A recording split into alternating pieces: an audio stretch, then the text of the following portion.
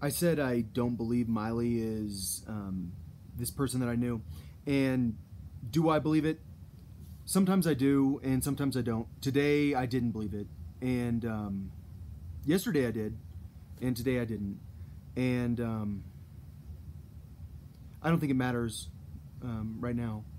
I mean, I no matter what I believe, there's going to be a plot twist in the end, and that's kind of how my life works. Is I don't get told everything. Do I believe that I'm a clone? Yeah. Do I think that we traveled from another planet? Yeah, but that was like 2,000 years ago. So we're pretty established on this planet, and we're pretty human, and so it's all embarrassing. No matter what, it's embarrassing, and that's the thing about. I mean, look at me. Am I the type of guy that Miley is really would really be into? She sure seems to be into six packs, and no six pack here, just a functioning belly, and I don't know. That's the truth. Is I don't know, um,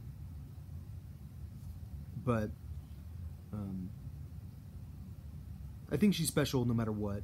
I never watched Hannah Montana ever. 0 episodes I've seen because I'm too old. Um, which if I had known her and then I'd watched Hannah Montana, I would have known.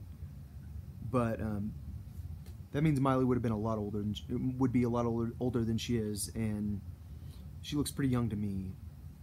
Um, but yeah, so